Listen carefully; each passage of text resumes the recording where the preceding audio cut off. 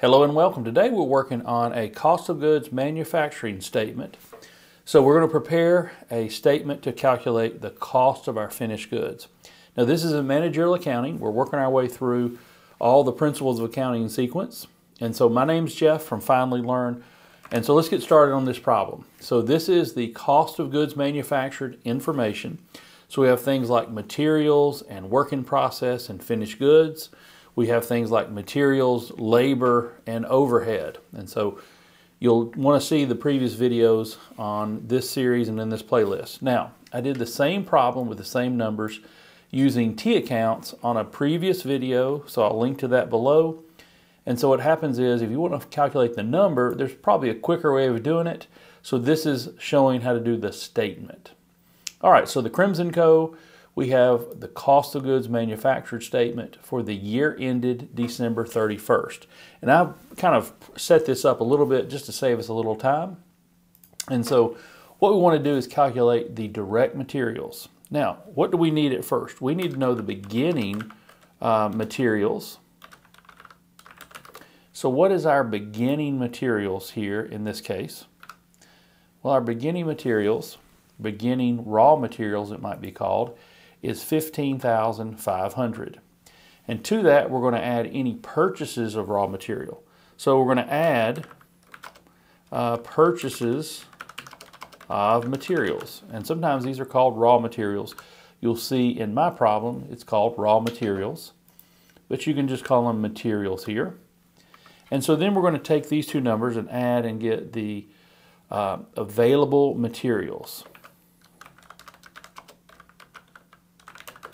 These are available for us, and so we're going to take the 15,500 plus the 66,000, and so we have a subtotal here for available materials. I'm going to draw a line underneath it so we know, hey, that's a subtotal. From the available materials, we're going to subtract out the ending materials. So our ending materials, that's given also. Our ending raw materials is 10,600. And so what is our materials used, or sometimes we might call this direct materials used.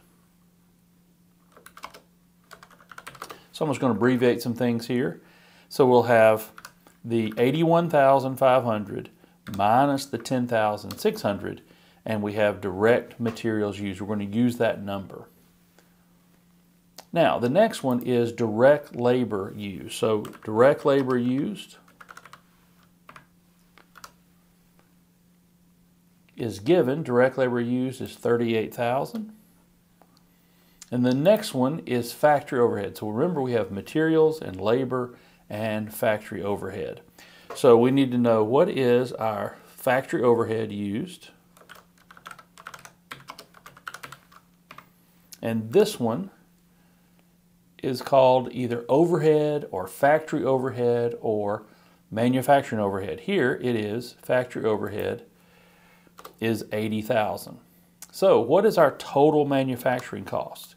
Our total manufacturing cost is 70,900 plus the 38,000 plus the 80,000.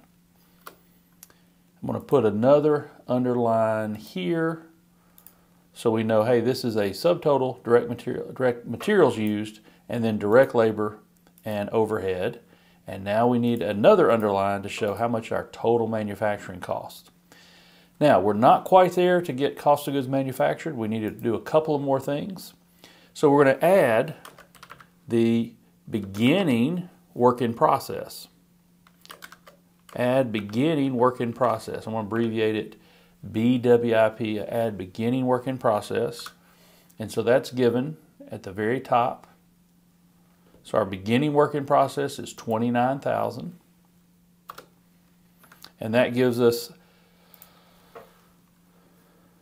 total manufacturing cost, or total, let's call this total work in process.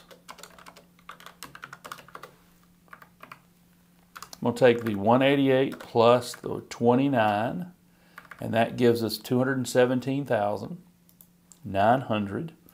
And we're going to subtract out less The ending work in process, what we didn't finish, is what we've actually finished, right? So our ending work in process is going to be, ending work in process is going to be $44,000. So what is our cost of goods manufactured? It's going to be $217 minus the 44, so it's $173,900. Now, I told you we did this previously with T account, so let's check our work. Our work is $173,900. We feel good about the final answer is our cost of goods manufactured is $173,900. So this is how you do a cost of goods manufactured statement. You need to start with materials and labor and overhead and get our total manufacturing costs, add the beginning work in process, subtract out the ending work in process, and this is how much you've completed. So this is the cost of our finished goods. Hey, thanks for watching. Check out our other videos in this series. Please like, please subscribe if this is helpful for you. Put comments and we can answer your questions. Sometimes that gives me good ideas for the next video.